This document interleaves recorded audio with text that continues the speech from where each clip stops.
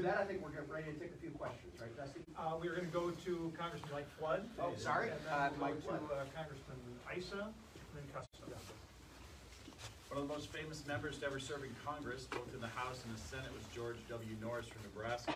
He served alongside FDR, and in that time he said, quote, "The people can change Congress, but only God can change the Supreme Court." That was the sentiment of Congress over 100 years ago, and it remains a sentiment today.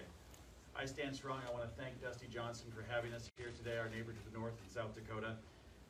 It's really sad that we even have to do this. If you think about where America's at, that somebody would consider packing the court to get the outcomes that they want. I don't want to say any more than that because I think there's still speakers to go, but I appreciate being part of this and look forward to this passing. I guess we are at that point where everything has been said.